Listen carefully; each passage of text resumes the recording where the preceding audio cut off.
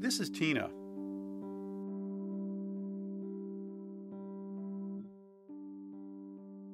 This is Tina's little brother Luke.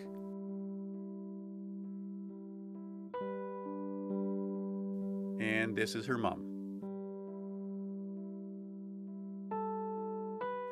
Tina's mom has a job, but it doesn't pay much.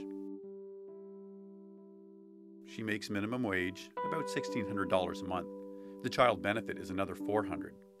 She does her best, but by the time she pays for rent, heat and hydro, phones, car insurance, gas and repairs, childcare, all that stuff kids need, doing the laundry, and a few essentials like toothpaste and toilet paper,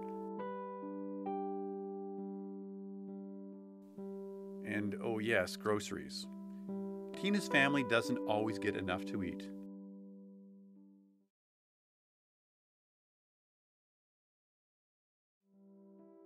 Good thing there's help.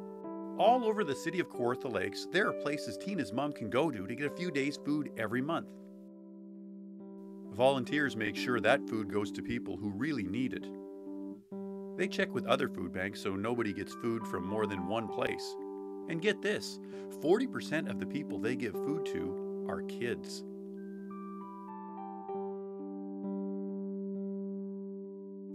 This is where the food banks get a lot of their stuff, from Kawartha Lakes Food Source. It's a charity that collects donations at its Lindsay warehouse. The food banks pick it up and give it out to people in need. But where does the food source get the food it gives out? Some of it comes from a place in Toronto where grocery stores send their dinged up cans in ripped boxes. But mostly, the food source gets its food from you. The food source helps feed more than 2,000 people every month. That's more than 20,000 food items going out of the warehouse every month. And the food source can't count on money from the government, so it needs a lot of donations. How can you help?